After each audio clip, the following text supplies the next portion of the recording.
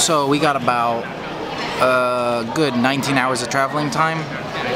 It's, like I said, about 3 or 2:45 here on Wednesday. I won't get back home in Newark until 7 p.m. on a Wednesday there, so because of the time difference, it's still Wednesday. My mom doesn't know that I'm coming right now, so I'm gonna surprise her. That hopefully should work, and if it does, it should be pretty awesome.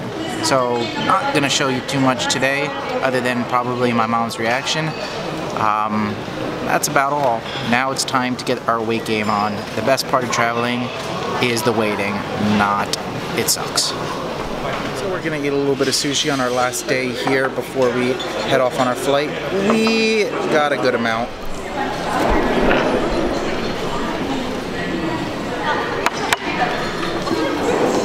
Ready to grub? I'm ready. Oh yeah. Alright, so right now it is about 8:15.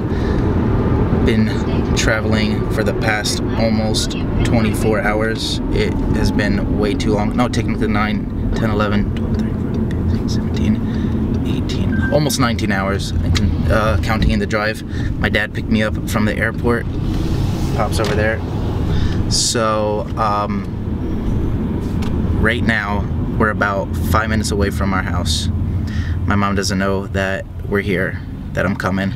My dad's gonna go in first, and then I'm gonna go ring the front doorbell, and hopefully she just thinks it's like UPS or something. I'm gonna put the camera on so hopefully we can see her expression with the lighting that's outside. So let's see how that goes.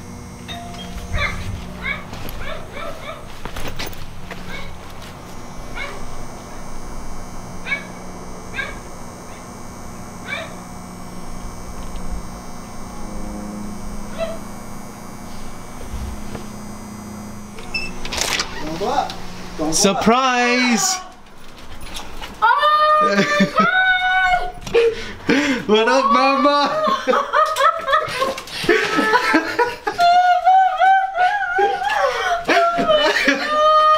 Hey, Mama. Hey. Oh my God! I thought you were coming back next week. I love you. I love you. Oh my God, Nina, did you know this? Got you. Hey, buddy. Hey, drama.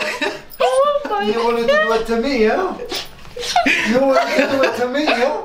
Oh my God. Got her. It worked out.